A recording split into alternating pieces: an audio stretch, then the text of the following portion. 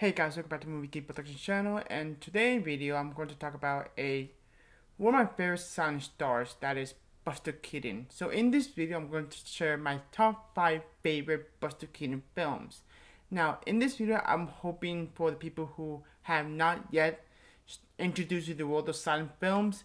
I think silent film is just so hard to get into, but with Buster Keaton I think it's the most accessible and easy to get into the world of silent film.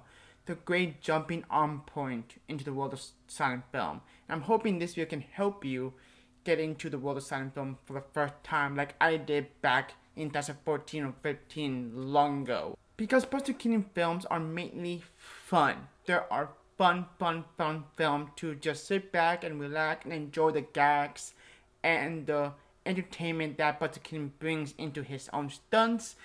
He is a great silent actor, one of my favorite silent stars. I think he's tied between Charlie Chaplin and Harry Lord, but Buster Keaton remained the king of the silent stars for me. And I think his films are really easy to watch and very accessible to watch for getting into the world of silent film. And I'm hoping that this video can help that. Before we start doing the top 5, you can take this as recommendation if you will. We start off with number 5 with Sherlock Jr. This Blu-ray release also includes The Navigator, but we're not going to talk about The Navigator. We're going to talk about Sherlock Jr., which is one of his most shortest films that he had made, and one of the most creative film that he made. Something about Sherlock Jr. is just pure imagination. The way he did with the film Sherlock Jr. is just obviously your typical Buster Keaton film, but there's so much to it. It's about a man played by Buster Keaton who is a movie projectionist, and he had dreamed to become something more, and he had dreamt that he was part of the movies, and that's where things go bombastic and wonderful and creative and fun. And that's what Sherlock Jr. is. It's so much fun. It's a blast. It's just so easy to watch, yet so enjoyable. It just literally brings me a big smile in my face, ear to ear. The way Buster Keaton did with this film is just, obviously you get a lot of stunts in this film where it's so much fun to watch practically as well. And again, this is back in the day, this is the 20s era. There's no CGI whatsoever. The way Buster Keaton did in this film is just chaotic and insane, but at the same time awesome, because the way they did it pay off perfectly. If you want to get into the world of Buster Keaton for the first time, I think Sherlock Jr. is a perfect way to get into his filmography and who he is as a silent star.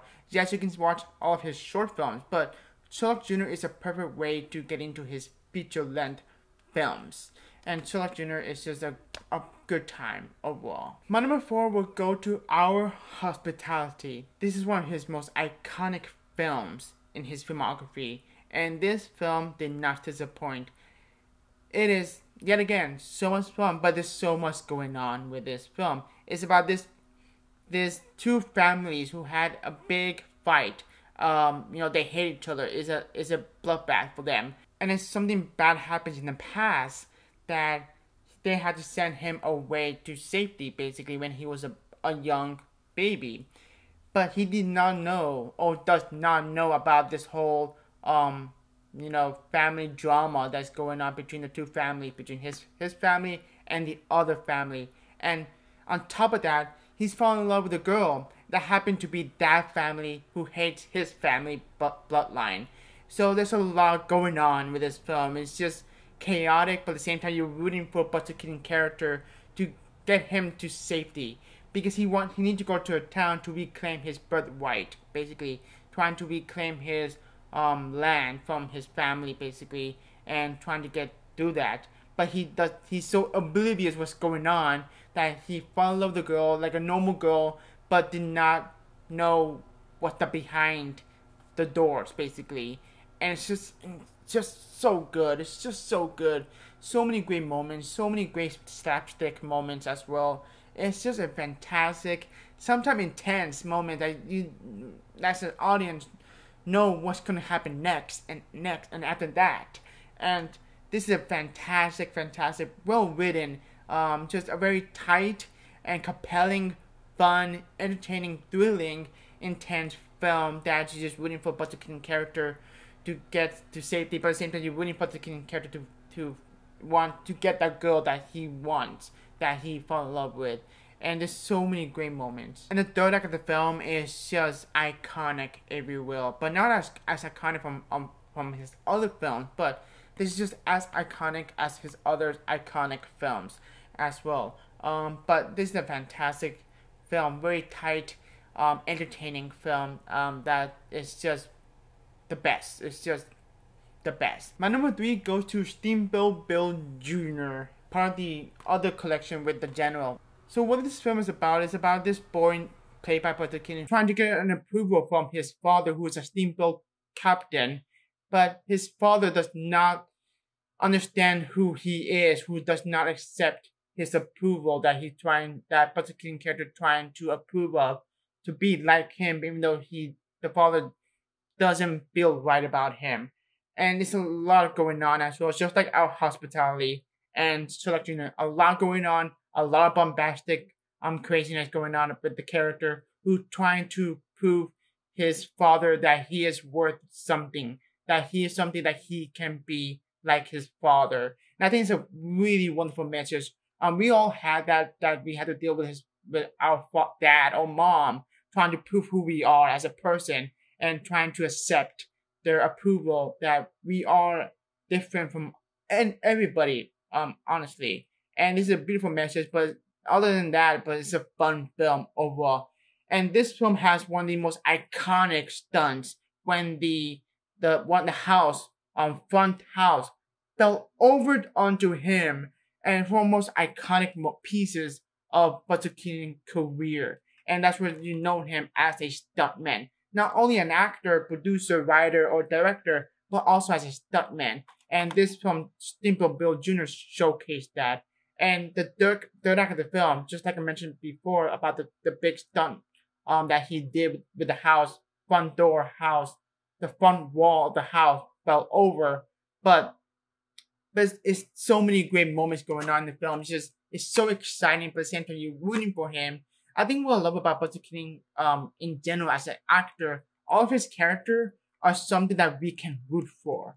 And this is no exception with Steamboat Bill Jr. You're rooting for him to get this approval from his father, trying to prove that he is something. He is something that his father that can be proud of. It's so much fun, it's so entertaining, but at the same time, just a classic. On to my number 2, this has no introduction. It is iconic. It is one of his masterpieces. That is The General. Also includes Steamboat Bill Jr., which we just talked about a minute ago, but we're going to talk about The General. One of his most, if not, one of his most iconic film that he made, that set the bar for him as known for him as one of the greats. The General is iconic for the stunts, and it's iconic for that alone. One of those films that you have to watch before you die. It is that iconic. The General is a film about an engineer played by Buster Keaton who loved trains and loved this job, but his girlfriend wants him to join the army, but he does not want to.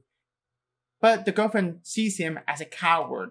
So to do that, he tried his best to join the army to prove that he is not the coward. And that's the whole shenanigan craziness begins. This film is hilarious and exciting and thrilling and so much fun. So tight, so entertaining, and it's just one of his most iconic and influential film that without this film, we wouldn't have a Tom Cruise of this generation. Tom Cruise is basically Buster Keaton of this generation. The General is like one of the most iconic pieces of work that Buster Keaton did. And this is one of his most masterpieces. This is his masterpiece, The General. It is one truly great. There's so many great moments in the film that, again, that's the main theme. You were rooting for him to prove that he is not the coward, that he is brave, and that he has so much heart. He has a big heart, so the main reason why he joined the army so he can prove his girlfriend that he's not the coward. That's the whole main idea of the story. but there's so much going on on top of that he's trying to stop this exciting chase, basically train, whatever. This is exciting action sequences. Obviously, this film has one of the most iconic stunts, and at the time, it was one of the most expensive stunts that they did when the train goes to the bridge and explosion begins, and the train goes down to the lake or river, something like that. It's just one of the most exciting, real, practical action pieces. Just my eyes was in awe with that. This is one of the great. If you want to get into silent film, The General is a must watch because it's a great way to get into silent comedies as well. Charlie Chaplin and Harry Lord. The General is one truly great. And my number one. This film is released by the Criterion Collection, and you know me, I love Criterion Collection, and that is The Cameraman. Oh my gosh, it was like yesterday when this was announced. I was like, I had a heart attack. Like, oh my gosh, Buster Keaton film is coming to the Criterion Collection. Yes, we got Harry Lord and Charlie Chaplin, but it's Buster Keaton time to join the Criterion Collection, join the ranks of the best, The Cameraman had never been released on Blu-ray. This is the first time Blu-ray debuted in here in the United States. And this film blew me away. So much to love for this movie. So much. It's about a man who basically trying to impress a girl that he is a photographer in this news. But he's poor. So he had to buy a really cheap yet old camera. That's what the title stands for, The Cameraman. He is the cameraman, and he's trying to impress this young girl. And the whole story is like you're trying to root for him to get this girl of his dreams, and trying to prove that he is a man. And there's so many great moments, especially the end of the film, the twist. Oh my gosh, it blew me away. My heart was racing, but at the same time, I smiled. Oh my gosh, so many great big action sequences. And after watching this movie, I actually preferred this over The General. I love The General. Love this General. But this is another of his masterpiece. And this is the film this is one of the last truly great film from him before he went downhill after doing the dirties, that he struggled a bit. After this movie, he made Spiked Marriage, and that film is not great. You can tell there was a lot of studio interference, and he lost a lot of creative control.